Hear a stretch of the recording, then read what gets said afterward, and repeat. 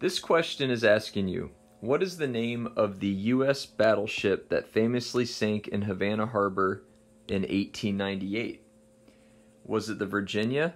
No, it was not. Was it the Massachusetts?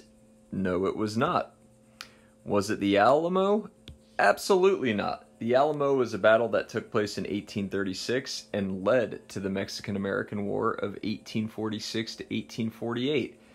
Therefore, it leaves the USS Maine, and it sunk on the 15th of February, 1898 in Havana Harbor, and at the time, many Americans blamed Spain, and it created the saying that many Americans circulated in the press at the time, "Remember the Maine, to hell with Spain."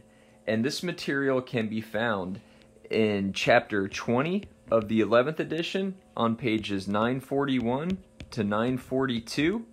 If you are using the 12th edition, it will be found in chapter 19, and it will be located on pages 921 and 922.